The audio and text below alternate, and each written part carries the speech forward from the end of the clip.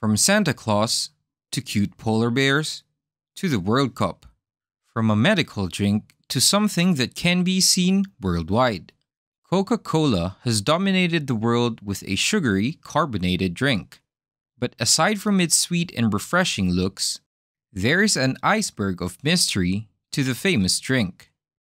Today at FinanceSpur, we'll talk about the dark secret of Coca-Cola.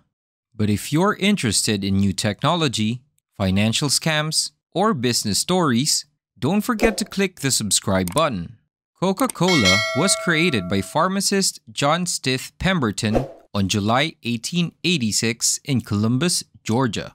It was first advertised as helpful relief for headaches and was placed in drugstores as a medicinal beverage. But the product was not yet perfect. This is where Frank Mason Robinson comes into play. He was Pemberton's bookkeeper, and he was credited as the early marketer of the product and the creator of the name and the logo. He named it Coca-Cola after two ingredients: coca leaves, the leaves that are used in cocaine, and cola nuts.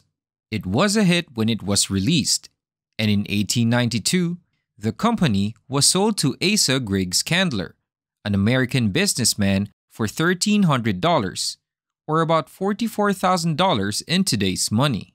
So what's dark with Coca-Cola?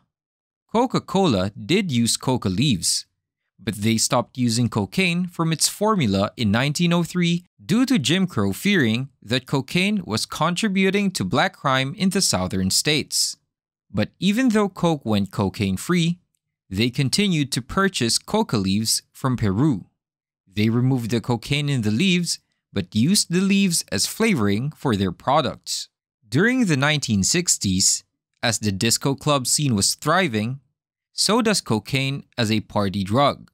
The war on drugs began in 1971 when President Nixon declared drugs as public enemy number one, and one of those enemies is cocaine. This is when Coke feared that their secret trade with the Peruvian cocaleros or cocaine farmers will be revealed. So they did the most unexpected thing. They began growing coca in the United States with the help of the US government, a New Jersey chemical firm, and the University of Hawaii. So how did Coke get to that point? Many experts call this Coca-Cola capitalism. This is when Coke began establishing connections with the private and public sectors. These connections in return allowed the company to buy raw materials at low cost.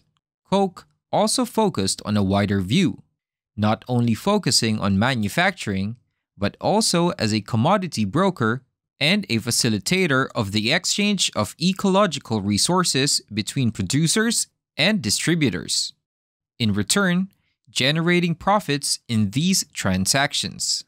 Now, for the coca leaves, Coke is connected with New Jersey-based Stepan Chemical Company. They are responsible for the handling of Coke's coca trade and removing the cocaine in the leaves that are used for the flavor. Coke loved Stepan Chemical because they can keep a secret. They managed to keep Coke out of the spotlight and keep the use of coca leaves a secret. The government also played a part in the shade with Coke, and the Federal Bureau of Narcotics was the main actor. They helped run a Hawaiian coca farm and negotiated a deal with the Peruvian government to ensure Coke maintained access to coca supplies. What do you think about Coke's shady transactions? We want to know in the comments below. But for more videos about finance, technology, and business, don't forget to click that subscribe button and notify bell. Aside from coca leaves, Coke also takes advantage of its relationship with the government. Coca-Cola and the government go a long way. Coke bottles tap into public water systems that are maintained by the local government. They've also benefited from corporate lobbying in Congress. In 1970, 22 congressmen supported a bill that would have banned the sale of non-reusable beverage containers. But due to corporate lobbying, they abandoned the plan, and Coke gained the upper hand. Coke is also a major pollutant. Annually, Coke produces over 3 million tons of plastic packaging each year, including 110 billion plastic bottles. And Coke has no plans to stop or reduce the production of plastic bottles, according to its global chief executive. Coke was labeled as the worst plastic polluter in the world. Coca-Cola has also come under fire for alleged violations of labor laws in its bottling facilities. Over time, multiple issues start to pop out. One issue is that Coke bottlers pay low wages, where workers receive little compensation for their labor.